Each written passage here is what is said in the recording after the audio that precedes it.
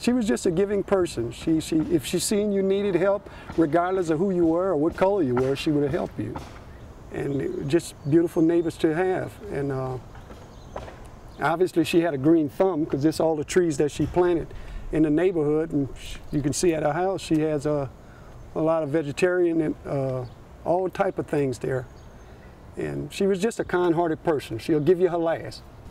You know, sometimes there just aren't adequate words when certain things like this happen. There are no adequate words. Disbelief, this didn't happen, it's not real. Jillian was a beautiful spirit, and she made such positive contributions.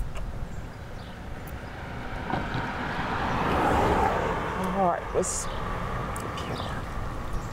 We are a strong, God-fearing community, and to have someone come in and strip away that from us was just heart-wrenching. And to lose two young girls who were vibrant in their community is just a shock. And we're all grieving. All of Lafayette is grieving. All of Louisiana is grieving.